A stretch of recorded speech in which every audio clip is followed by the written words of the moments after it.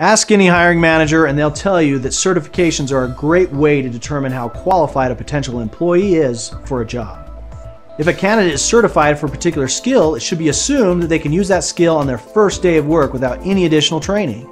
Unfortunately, all you have to do to earn most certifications is pass a multiple choice test. By design, multiple choice tests measure surface level recognition memory. They do nothing to show deep conceptual understanding of a topic.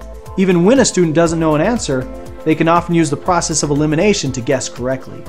Furthermore, multiple choice tests do nothing to prove whether someone can actually apply their knowledge to the real world.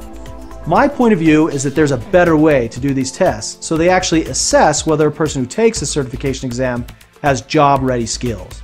TestOut offers performance-based tests that require the candidate to complete real IT tasks but in a simulated environment.